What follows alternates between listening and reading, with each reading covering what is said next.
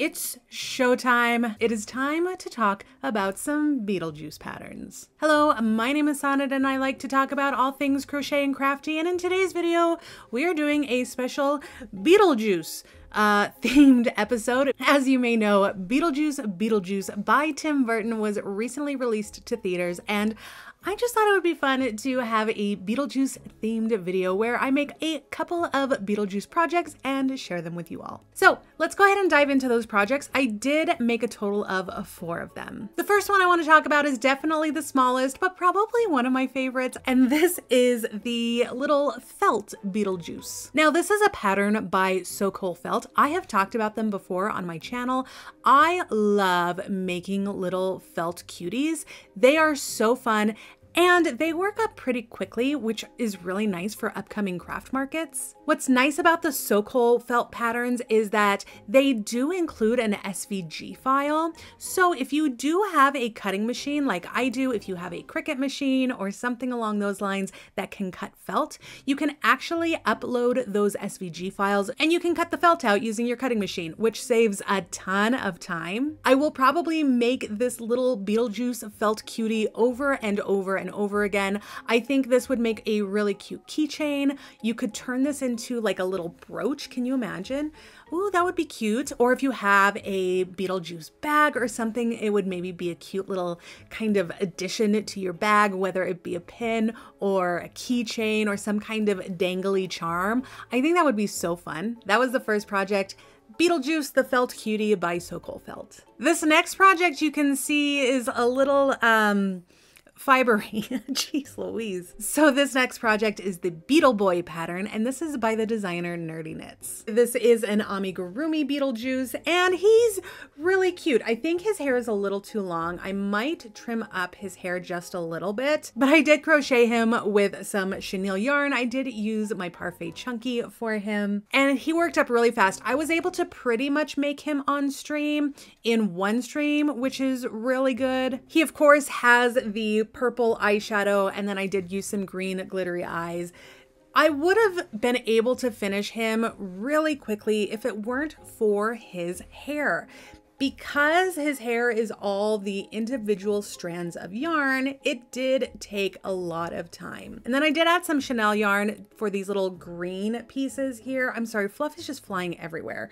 Oh my gosh, this amigurumi, But I did add the chenille yarn little details as well, because he's got that like, I don't know, what is it? It's like mossy, kind of gooey green gunk on his face. You know what I'm talking about. So I did add that, and because I was using chenille yarn for those details, I wanted to burn the ends so that they don't shed. Well, funny me, I'm burning all of the ends of these chenille pieces, and I've already done his hair. I've already brushed it out. It's already crazy. Can you guess what happened? His hair lit on fire. And I'm not talking about like a little bit of sparks. I'm talking his hair was aflame. I was this close to running and grabbing the fire blanket, but I was luckily able to put him out before it was a catastrophe. Oh my goodness gracious. If my husband is watching, I'm so sorry. It was pretty scary. So let this be a warning to you. I don't recommend it. I don't recommend that at all. And that way you're not like me and you don't set your amigurumi on fire. So this next project was a roller coaster of a ride. Oh my goodness. I started off super excited. It then turned into quite a giant disaster. And it ended up being okay. And now I'm actually kind of happy with how the project turned out. It was a lot. And that project is the Sandworm hat. This is a pattern by Gingered Crochet. And I just want to say this quick disclaimer right now. All of the issues I had with this pattern, I'm not attributing it to the written pattern itself or the designer. I will take full responsibility. The reason this turned into a disaster was maybe user error. I don't know what happened. Just putting that out there, all of the issues I have, we'll just say they're my fault and not that of the pattern or the designers. But I started making the sandworm hat and I was super excited. It took me 2.5 days alone to make just the sandworm portion of this pattern. There is a lot that goes into it. There's measuring of felt, there's coloring the felt, there's chenille stems, electrical wire. There's tons of pieces for this head.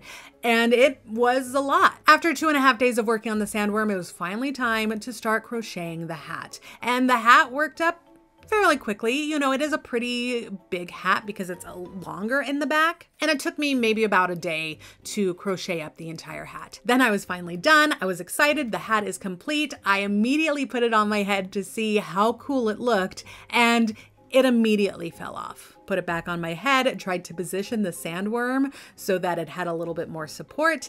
It immediately fell off again. And so I realized very quickly that this hat is not going to be a hat because it's not going to stay on.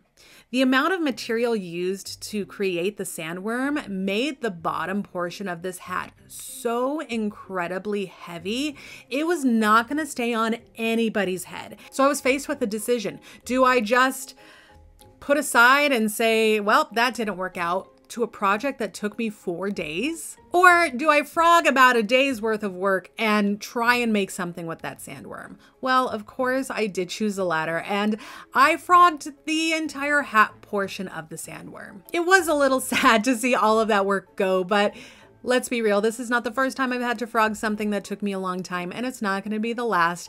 And I was excited for the idea that I came up with for the actual sandworm part. So once everything was frogged, once I had basically just a sandworm, I then put him into a pot. So here he is. I got a little bit of moss and put it around the side. Again, you have that kind of mossy, yucky look on Beetlejuice, and so I figured that would be cool. In addition to the moss, I did include some black and white fish gravel. So there is the Sandworm Plant. Started off with a really cool concept of a pattern, then turned into a project that I was probably gonna have to get rid of after 4 days of work, but I was able to save it and make a really cool piece of decor. And I imagine if you are way into Beetlejuice, this is gonna be something that you would really enjoy to have with all of your Halloween decor. So the final Beetlejuice project that I made, of course, I had to make some Beetlejuice artwork. He's really fun. He has his little sandworm bouquet, and I think it turned out really cute. I am currently waiting on the prints of him to arrive, and I did make some stickers of him as well. So those are being produced currently as well. Both of the print and the stickers should be available for sale at my upcoming market, which is October 5th. If you do live in Colorado and you want to see a really cool craft market with a ton of awesome vendors, be sure to check out the Adams County Fall Festival. Again, that is going to be on October 5th this year. For those of you that don't live in Colorado, the prints and the stickers should be available for purchase on my website following the craft market.